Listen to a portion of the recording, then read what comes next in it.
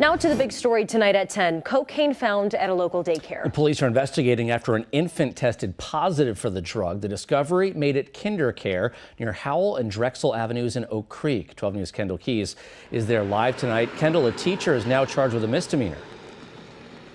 Right, a charge of cocaine possession. I talked to an attorney representing the 1-year-old. He says this all started when the mother discovered scratches and marks on her son after picking him up from this KinderCare.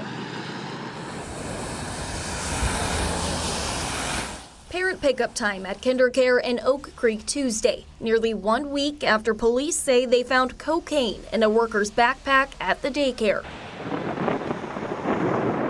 The investigation began May 15th when an 11-month-old's mother took her son to a hospital after finding scratches and marks on the child. The boy tested positive for cocaine the following week. So investigators went looking for the source, which led them to the baby's daycare, KinderCare in Oak Creek.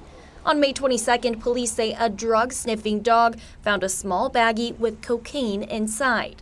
The drugs in 24-year-old Passion Watson's backpack, a worker at the daycare. And a week later, you have staff, teachers still bringing cocaine to the facility. Attorney B. Ivory Lamar spoke with 12 News from a Texas airport. He's on his way to Milwaukee and is representing the infant's mother. I would expect that a corporate daycare with that many locations that has that type of brand recognition to have the appropriate protocols and standards and policies to ensure against what took place. Watson faces a misdemeanor cocaine possession charge. The complaint against her says she admitted it was a, quote, possibility the baby was exposed to the cocaine from her.